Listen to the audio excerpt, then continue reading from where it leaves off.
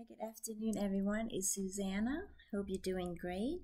We are now doing my daily walk Bible reading in English, and hopefully I can record my mother tonight for the Cambodian language. ខ្ញុំសូមជម្រាបសួរដល់លោកអ្នកទាំងឡាយគ្រប់ប្រទេសផ្សេងៗអរគុណដែលបានរៀនជាមួយអ្នកម្ដាយខ្ញុំពីគម្ពីរអក្សរខ្មែរពីគម្ពីរយូហានល្ងាចនេះនឹងថតគាត់យូហានចំពុក16ព្រោះគាត់បាននិយាយពីទីបន្ទាល់ពីអាទិត្យមុនពីដែលព្រះអង្គប្រទានការអស្ចារ្យធ្វើការអស្ចារ្យកាលដែលពេលនៅការពលពតសូមព្រះអង្គប្រទានពរដល់លោកអ្នក Let me go to the Lord and pray as I just shared with the Cambodian community of how my mom just shared the testimony of how the Lord brought us to know Him during the war in during Khmer Rouge in the 1976 through 79. So God has brought us as Buddhist faith conversion to Christianity, from the Buddhist religion to Christianity in the early 80s. So may the Lord bless everyone. Father, thank you for this time you've given me. Bless everyone near and far. Help us to open the eyes of our understanding to know, to have full knowledge of your living word. Thank you, Holy Spirit, for your teaching and guiding us into all truth. Bless everyone and bless the United States of America. And thank you for bringing us the right leaders in the United States of America, which gonna influence the whole world as we have been through the missionaries and the faith that our forefather has brought into our nation. In Jesus' name I pray for the faith to the world that we have commissioned from Matthew 28:18 to 20. The Great Commission come from the Lord Jesus Christ, and you have used United States of America to influence the world from our forefathers, from what I understand. To do what is right, to love mercy, and to walk humbly with your God. Micah 6:8. So today we're going to continue reading John chapter 18 in the English. And I want to share, instead of my daily walk today, my daily devotion, I want to read, the time has come for a great reflection by David Jeremiah himself, the author of this devotional. Many of you do not know who he is. Just go to davidjeremiah.org and you will read more about him. But I've discovered him since after high school from Bible Broadcasting Network, Charlotte, North Carolina, Bible Radio. Before I read John chapter 18, let me wrap up from John 17 overview. The overview ministry to the disciples by God's Son. Today's section include what has traditionally been called the upper room discourse. It actually takes place partly in an upper room, John 13 through 14, and partly in an unspecified location, John 15 through 17, see 14:31. These verses constitute Jesus' final instruction to his disciples before his death. This was for before Jesus went to the cross, friend. In them you will read of the importance of a servant's heart, the necessity of Jesus' return to the Father, and the provision of the Holy Spirit in his absence. There are many spiritual insights yet to be grasped by the disciples, a realization that drives Jesus to his knees as he prays for his followers, both present and future. That was what we completed, friends, from... Oh, gotta clear my throat there. Chapter 13, 14, 15, 16, and 17 that we just completed. Foot washing in chapter 13 that we read. Fruit bearing in John chapter 14, 15. And then 16, future events. And 17, we just complete the intercession for the disciples talking to God by our Lord Jesus Christ, our Lord's Prayer to the Father. And today I want to read the Resurrected Son of God for the chapters 18, 19, 20 through 21. But today we'll begin reading, depend on how long the chapter is. During my break time, I want to read at least part of it, if not all. Okay, it seems to be a fairly long chapter. I'm going to just read half of it, since I want to include Dr. Jeremiah's sermon or message from his July magazine devotional. So chapter 18, the overview after reading the closing events of Jesus' life in each of the other three gospels. You may be tempted to skim John's account, but don't. Put yourself in the sandals of the key individuals in the narrative and feel the emotions as the crucifixion unfolds. Judas' disillusionment, Peter's denial, Pilate's concession, the crowd's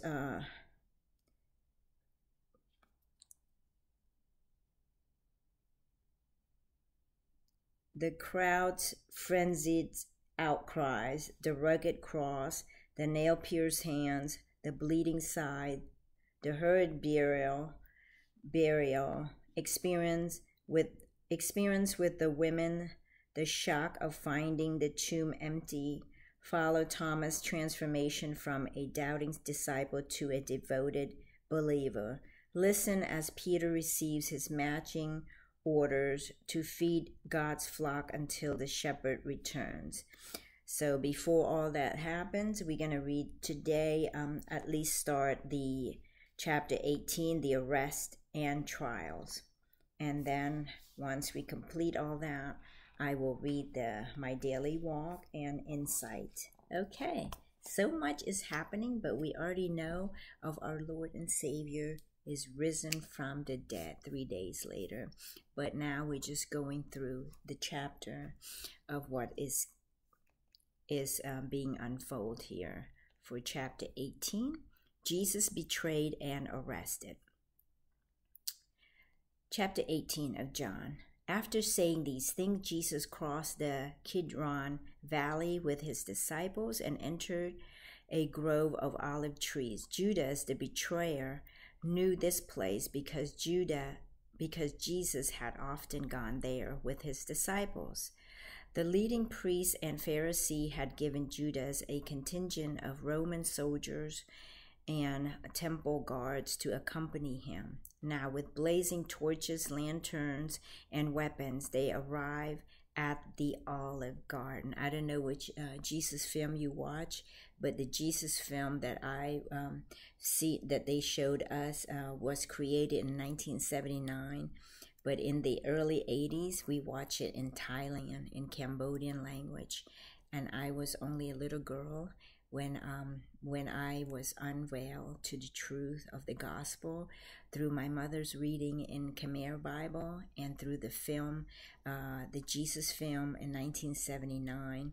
And it was being showed on a big screen outside where the kids were sitting outside of our camp and watched that Jesus film in Cambodian language. That was in the early 90s.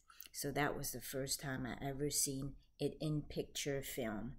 And just picture this, have you seen, I'm pretty sure many of you watch the Jesus film in different version, aside from the Passion as being recently created by Mel Gibson. But this is was the classic one that I watched when I became a Christian. So here we go. Now, with blazing torches, lanterns, and weapons, they arrive at the olive grove. Jesus fully realized all that was going to happen to him, so he stepped forward to meet them. "Who are you looking for?" he asked. "Jesus of Nazarene," they replied. "I am he," Jesus said. Judas, who betrayed him, was standing with them. As Jesus said, "I am he," they all drew back and fell to the ground. So you think the angel of God was there? 10,000s of angels were there. You don't think that they could take these Roman soldiers? But yet it go back to what Jesus said. They didn't take my life, I laid it down. He could have just let the 10,000 of his angel whack the job, so to speak, whack them. Because here we go, it explains here. Jesus said, I am he. They all drew back and fell to the ground, just like that. Once more he asked them, who are you looking for? And again they replied, Jesus the Nazarene. I told you that I am he, Jesus said, and since I am the one you want, let these others go. He did this to fulfill his own statement, I did not lose a single one of those you have given me. Praise God. So Jesus, his most concern is his disciple. His life, he laid it down. He laid his life down since the conversation that they had, he and his Father in heaven. Before the foundation of the world, friends, it was already decided. Jesus has given his life for you and for me. Not when he was just born again, born as a new babe with Mary holding him. But before that, it has already been decided. Here he's playing his script.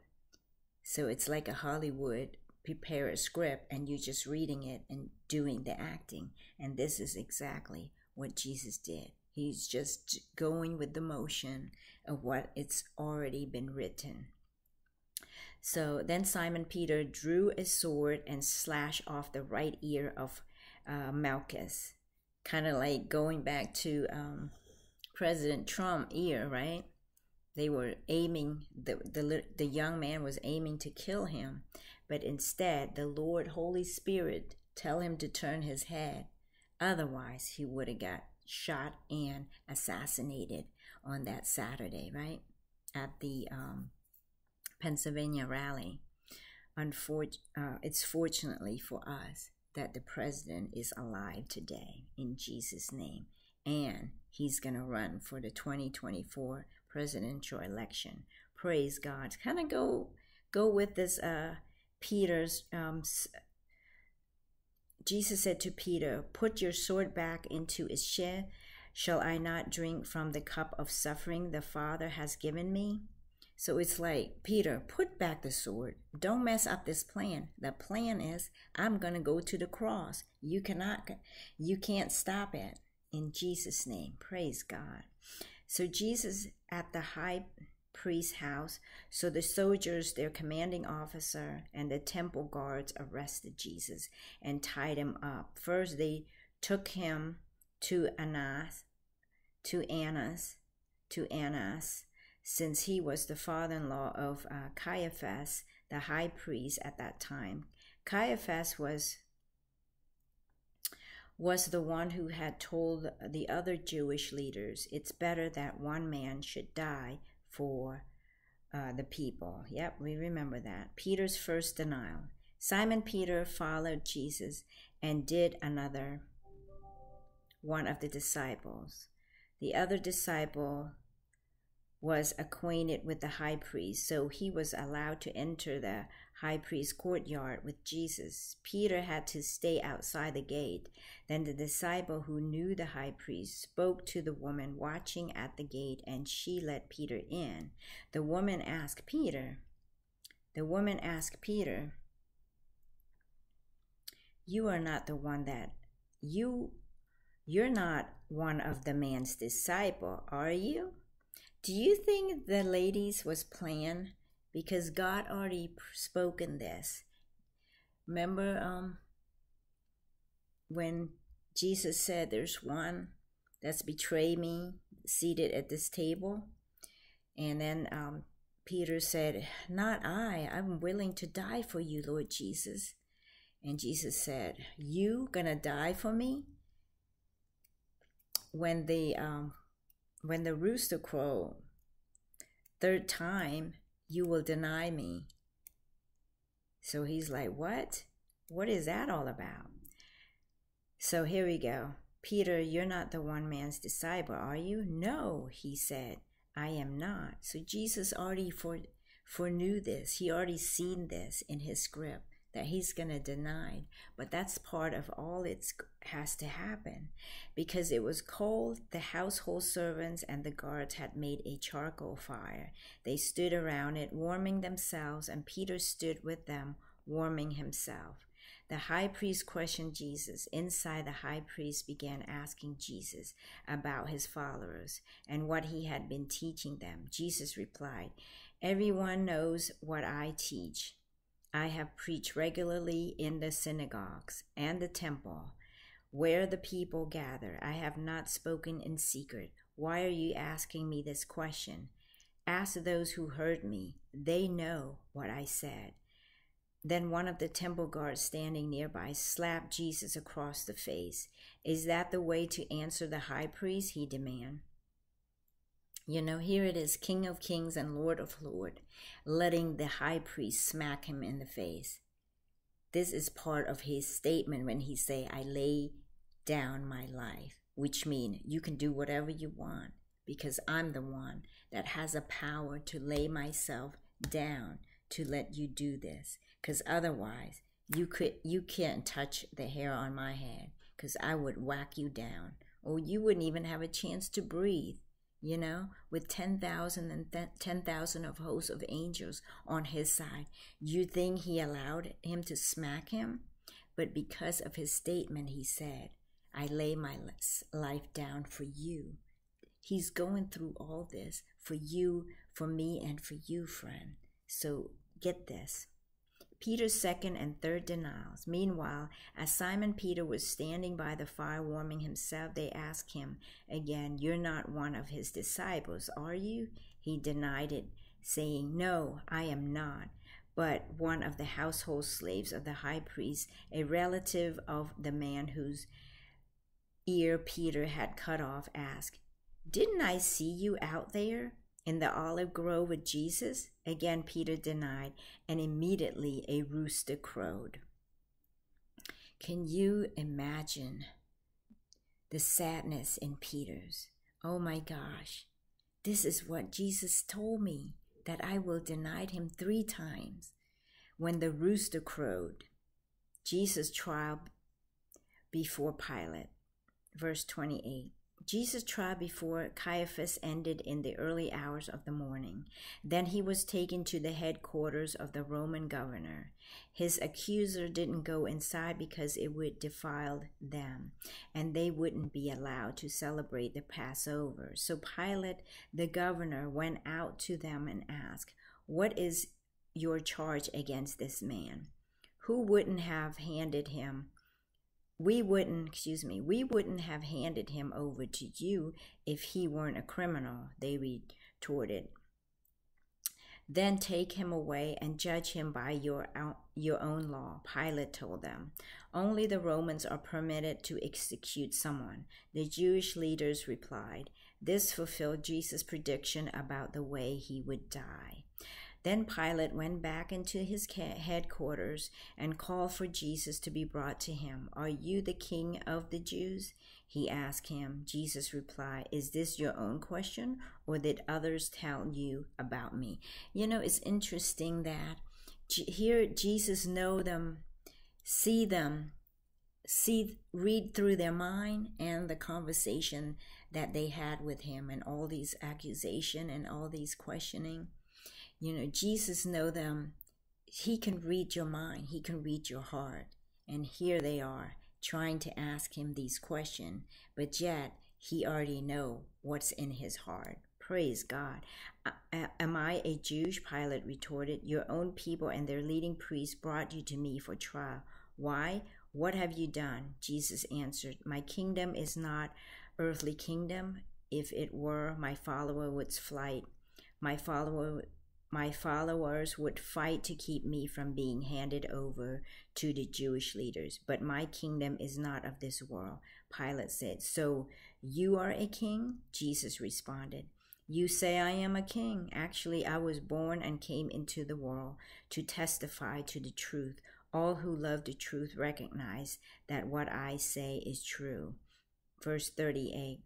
"What is truth?" Pilate asked.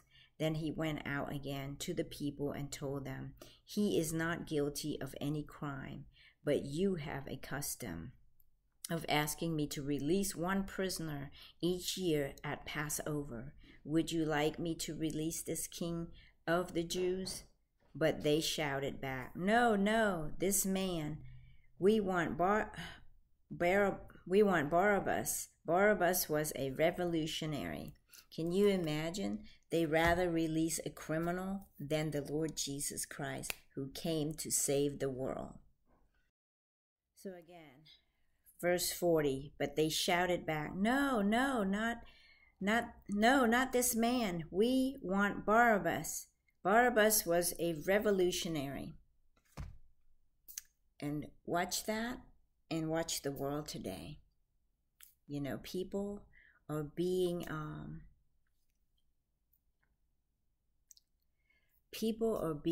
blinded by the evil spirit, by the evil one, by the devil, the God, the liturgy, the God of this world. What we've known as evil, they call it good. What we call it good, they think it's evil. They believe it's evil. So here I am. Let me bring to what we're facing here in the United States to give you a good example. I don't know what you thought of President Trump or President Biden, but one, you can read what they stand for, what their administration or what their belief is, what they represent. Just forget about the mainstream media. Just think of what's going on in the United States of America. Just look at our political arena. Whether you're on the left side or on the right side, it doesn't matter. For me here, let's say President Trump and President Biden. Okay, what's going on with our borders right now? Say President Biden is fighting for America. Okay, if he's fighting for America, why are all the borders open? Why are anybody can flood to United States to harm United States?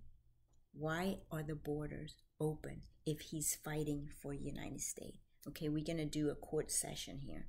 Just like they back in 2,000 years ago. They say, "No, release Barnabas. We want Barnabas. You can go ahead, take Jesus." Here it is. Here's a man. Here's an example. Here's a man that came to do only but good. Acts 10:38. He came to heal the sick, save and recover the blind, and doing all these good. Yet they want to crucify him. Don't get this wrong. I am not comparing a man with Jesus. I am just going back to 2,000 years ago, what people call good, bad, evil, what people call evil as good. We are living in that era now again. Praise God, praise God. We are living in that era again. Our southern border are open. There are drugs of all kinds of drugs. There's rape, there's murder. Everything is going on in the border. We don't need to discuss mainstream media. Let's discuss the two men. One is for abortion. One is not for abortion. One is to look out for America. Which platform, which administration are you going to vote for? I am not advocating any man. I am going for what the Word of God says. The Word of God says Jesus came to give you life, life more abundantly. I am not supporting any illegal immigrations. I am supporting life to the core because Jesus came to give us life, life more abundantly. I'm going to wrap it up so I can go to my next session here. Just take a few minutes. Maybe we'll read what Dr. Jeremiah said another day. But here we are, completed John chapter 18. Let's pray for the United States of America. Pray for the presidential election. As we just read how Jesus being captured. Not captured. He laid down his life. Here it is. He let the high priest smack him in the face when he is the King of Kings and Lord of Lords. Came down to do just what his Father told him to do. To come to save which are lost. He comes to heal, save. The devil comes to kill, steal, and destroy. Jesus came to save that which are lost. Came to save us, friend. He laid down his life for us. Let me pray for you. Heavenly Father, thank you for your love and grace. Thank you for your beloved Son. For God so loved the world that he gave us his only begotten Son, that whosoever shall believes in him should not perish, but have everlasting life. Bless everyone who's watching and praying and study the word of God with me, friend. Lord, thank you for your love and grace. Let me say goodbye with these few scriptures, the protection scripture. Deuteronomy 33:29, I will be happy because your blessing is on me. God, you are saving me and being a shield for me each day. Your enemy submits in obedience to you, and your truth marches on the highest of place. Psalm 9:9, you are a protective high tower for oppressed and a refuge and a stronghold in times of trouble, such as high cost, destitution, and desperation. Psalm 27:1, Lord, you are my light and my salvation, so whom shall I fear? Lord, you are the strength of my life, of whom shall I be afraid? We are familiar with Psalm 27. Genesis 15:1, the Lord is my protective shield and my abundant compensation. He rewards faith. Without faith, it's impossible to please God. God bless you. May the Lord keep his face shine upon you and give you hope. Shalom, shalom, shalom. God bless you. Bye-bye for now, Susanna.